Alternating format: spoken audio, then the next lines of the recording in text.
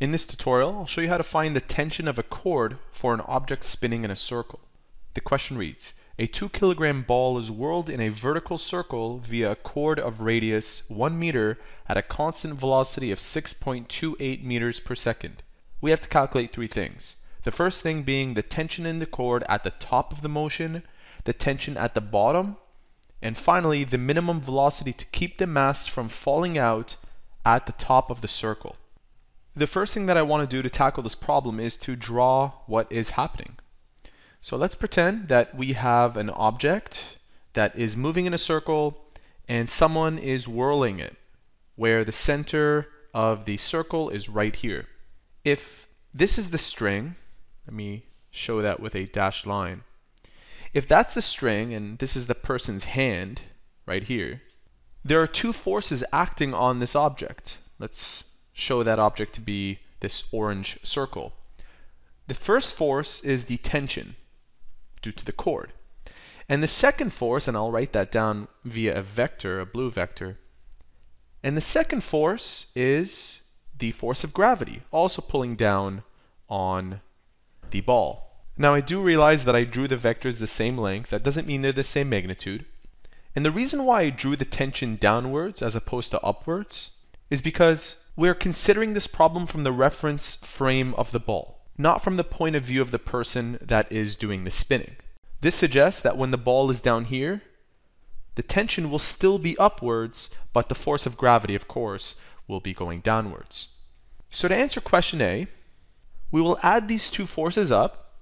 So we'll call the magnitude of the tension T. We'll add T and the force due to gravity. Remember, the force due to gravity can be represented using Newton's second law, where force is equal to m times g, and g simply represents the acceleration due to gravity of 9.8. So we'll be adding T plus mg and making that equal to the centripetal force. The centripetal force is represented as F is equal to ma, again, Newton's second law, where if something is going in a circle like this and centripetal force is happening, A is replaced with v to the power of 2 over r. That's the radial acceleration, or the centripetal acceleration. So replacing A with v squared over r, we get m times v squared over r, and we'll take this expression and put it right here. And just so that you're not confused, let me stylize this as a v, and that's your r. Okay, so we need to find out what the tension is. I will take this term over to the right side where I have T is equal to mv squared over r minus mg. G can be replaced with 9.8 if you like at this point. R can be replaced with what it was, 1 meter. The velocity can be replaced with 6.28, and the mass is given. So this is actually an easy problem. 2 times 6.28 raised to the power of 2 over 1. Actually, I'll remove the denominator here, that is 1, because anything divided by 1 is the number. Minus 2, again, the mass is 2, times 9.8. So let's substitute that into our calculator. We should get the tension in newtons.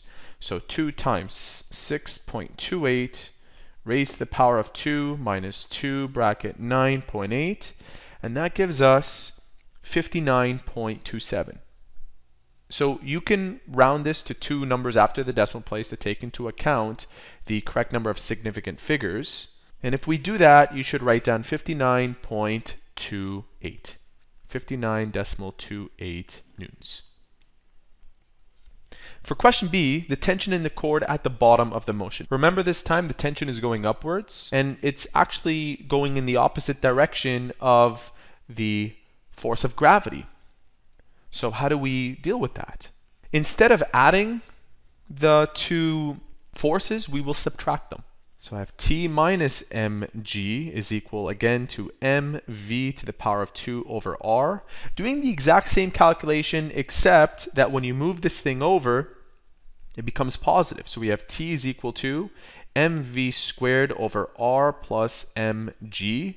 And like I said, doing it all over again, all I have to do is replace this with plus, and now we get a tension of 98.47 or 98.48.